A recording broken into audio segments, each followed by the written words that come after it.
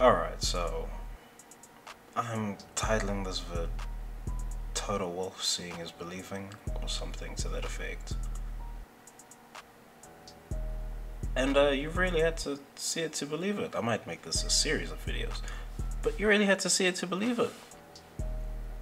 I mean, I know that stands true for Toto Wolff. He didn't believe it until he saw that, until he saw qualifying, until he saw what Q2 looked like at Imola.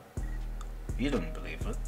I certainly didn't believe it. I thought they would be better than that.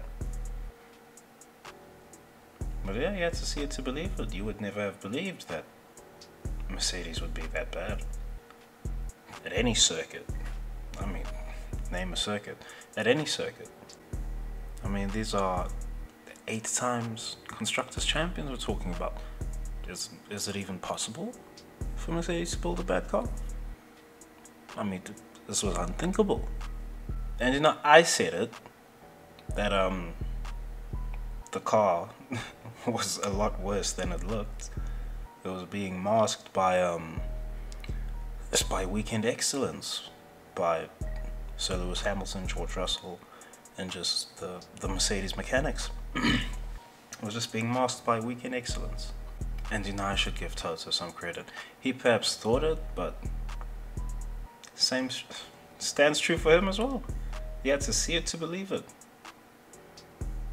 And until Q2 happened, you got Hamilton and Russell stepping out the car, saying, "That's it, boss. I gave it all the qualifying magic it's got."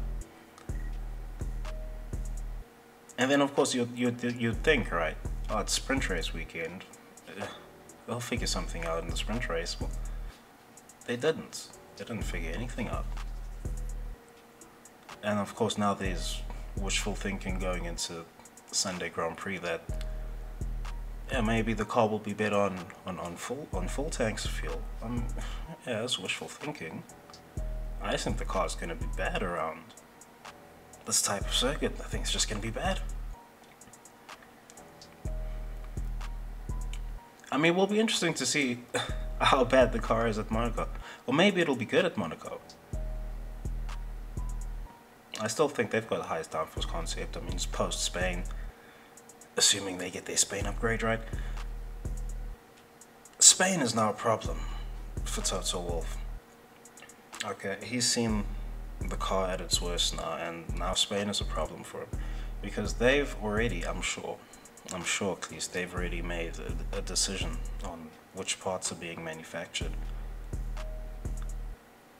And they can't exactly pull stop on a lot of those parts. I mean, especially if they're doing a suspension upgrade. I mean, then you have to have a whole new chassis come out to fit the suspension. Well, potentially, but most likely they'd have to have like new chassis for both drivers. And if they've actually gone wrong on their progression, I mean, it's gonna be a long season. It's gonna be a long season at Mercedes. And it's probably just hitting Wolff. It's probably just hitting Hamilton. I mean, Russell, I mean, it's an upgrade, right? He was at Williams. Anything's an upgrade from there. Never thought we'd say this about Williams. Jesus. But, yeah. Difficult situation Mercedes find themselves in. I mean,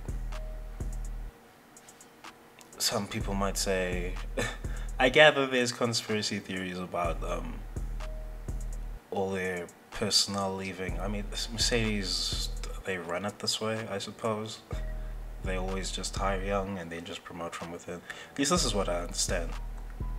But with that youth, I mean, you do need a supervisor. And I think James Allison has perhaps failed in his parental supervision of the young engineering whiz kids. I think he's failed in that regard, because they've perhaps built a car that, I mean, yeah, maybe you can unlock it, but it'll take the whole season to unlock it. Surely everyone by then has found the same pace as whatever you've unlocked by the time you unlock it. So it's decision time for Mercedes. if the decisions haven't already been made. Like, I think this I think the parts are already being manufactured, and I gather people might fall for, like, these small vanity upgrades that they're doing. I mean, don't fall for those. These upgrades, they have to marry a larger concept, and if the larger concept isn't grounded, that could be a funny pun for ground fixer. But if the larger concept isn't grounded, then these vanity upgrades don't matter. Forget about, oh, they brought a new mirror stay or something. Like, forget about that. Those things don't matter. Those things are great if you've got a car that's already maxing out in performance, and it's evidently not. So forget about those. Those upgrades don't matter. When I'm talking about parts that have already been scheduled for manufacturing, I'm talking big projects, suspension rebuilds, redesigns, the whole thing. But I mean, we'll have to see what happens. Depends how big an upgrade they actually had planned for Spain. I mean, if it's just like if it's just repositioning the internal so that they can sort out their center of gravity. I mean, they've got a high center of gravity just due to how the car's laid out, I suppose. But assuming they sort that out, then yeah, I guess there's no real wrong step for them to make in Spain. But if they've really stuck with this zero pods concept post Spain, I mean, I hope their solution is a real solution. Because if not, I mean, the season could be a little more than a write-off. This could be, I mean, Mercedes might even just opt to pull out, like, yeah, sure, we'll sell the team to Audi or Porsche, whoever the fuck wants it. I mean, they might just do that. Wouldn't that be an interesting move? Huh, we'll have to consider that another time.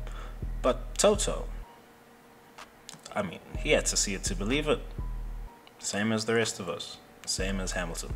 And I mean, Toto, he has to consider extra things, right?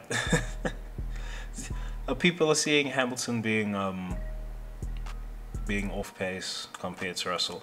And I mean, maybe this is a case of me not believing my lying eyes. Who knows, right?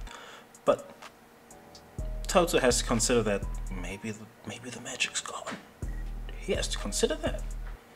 So he's got extra problems. So he's looking at Hamilton like, what? You don't have any magic to put? You gotta have a magic switch in there. Oh, there is a magic switch. We know about it, but it's not gonna change anything here. It's not gonna change anything. So Toto, he's got problems to consider. Some of them are very real problems. Some of them not so real problems. The car, however, I mean, the car, you can't hide from the car at this point now. But at least I hope some respect is given out now when this car gets some good results. Because I mean, by the time they're winning Grand Prix, they'll functionally be punching above their weight. That's just how the team is built. So we'll see what happens. Will Mercedes unlock this car?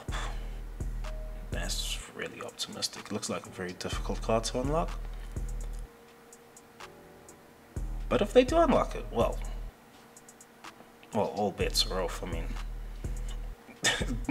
it might even get to a situation where everyone has to make the zero pods work, or maybe the FIA will ban them. I mean, that's another outcome. Alright, we'll just have to see what happens. I mean, Toto might be wishing that the latter becomes the outcome, at least in a few years' time. Oh, the concept was so good they had to ban it. Whoa. But we'll have to see what happens. Peace.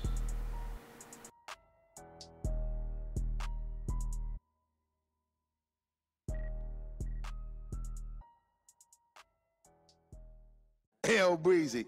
Let me show you how to keep the dice rolling when you're doing that thing over there, homie. Hey, let's go! Cause I'm feeling like I'm running and I'm feeling like I gotta get away. Better know that I don't and I won't ever stop. Cause you know I gotta win every day. See, you really wanna pop me. Just know that you will never flop me. And I know that I gotta be a little cocky. You ain't never gonna stop me. Every time I come, a nigga gotta set it, then I gotta go, and then I gotta get it, then I gotta blow, and then I gotta shut it. Any little thing a nigga think that he be doing, cause it doesn't matter, cause I'm gonna dead it. Then I'm gonna murder everything and anything about it. Boom, about a bing. I gotta do a lot of things to make it clearer to a couple niggas that I always win, and then I gotta get it again and again and again. And I be doing it to death, and now I move a little foul. A nigga better call a rap, and everybody know my style. Niggas know that I'm the best when it comes to doing this, and I be banging on my chest, and I bang in the east, and I banging in the west, and I come to give you more, and I will never give you less. You will hear it in the street, and you can read it in the press. Do you really wanna know what's next? Let's go. See the way we on it, and we all up in the race, and you know we gotta go now, try to keep up with the pace, and we struggling and hustling and set it and get it, and we always gotta do it, take it to another place, gotta taste it, and I gotta grab it, and I gotta cut all through this traffic just